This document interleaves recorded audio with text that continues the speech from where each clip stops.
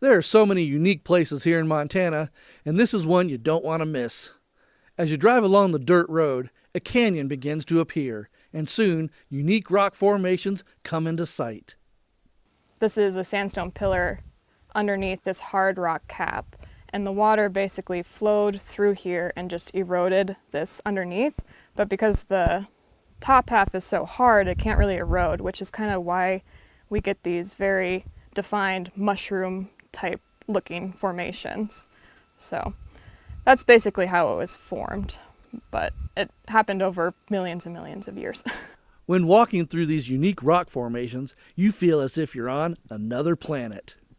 Yeah, so the Two Medicine right there, it basically kind of cut down, and as the water from the sea kind of followed where that river really cut down, the water just kind of slowly flowed downwards into that canyon, which is what kind of created these like pathways basically of around these rocks.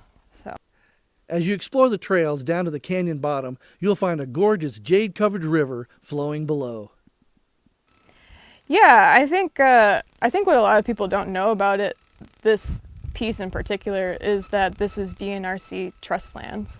And so the DNRC, we have 5.2 million acres of surface land that we manage. And what's unique about them is that they're working lands. So it's how we generate money for the school trust. A lot of people really do care about it because it is such a local spot, and you know, kids that are now adults in Valier, you know, have come out here like their whole lives and know kind of it is like this little special place. If you're traveling with little ones, always be on the lookout for cliffs and sudden drop-offs. This truly is a can't-miss destination. Here in Rock City, I'm Paul Sanchez for MTN News.